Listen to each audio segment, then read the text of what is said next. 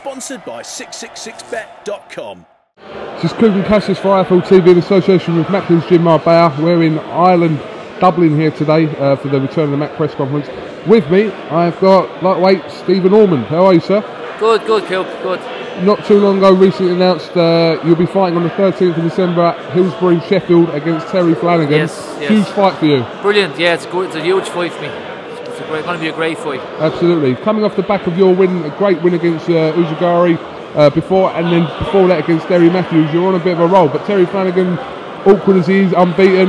You know, how do you see the fight going? Yeah, look, he's a good record, and he's a good guy to fight. You know, and that's I want challenges like that. You know, and I believe I'm going to do the job. You know, that's what I'm training for. I'm working on different things, but it's going to be a great fight. You know.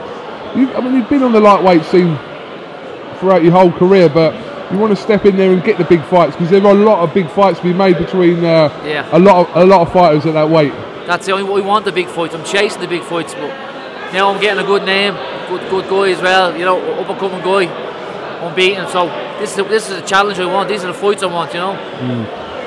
A win over Flanagan for yourself catapult you next year to be chasing rankings, further rankings, and onto the world scene. Well, this is a big fight because it's the world title eliminator, you know. So it's the next one then is going to be for the world title.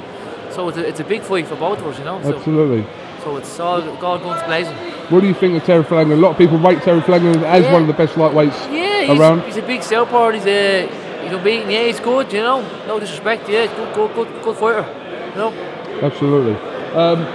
First show for me in Dublin this week. I've asked a few of the other fighters, what's the atmosphere going to be like in there? It's going to be unbelievable. The Irish fans, you know, very good. It's going to be, the whole place is going to be lifted up.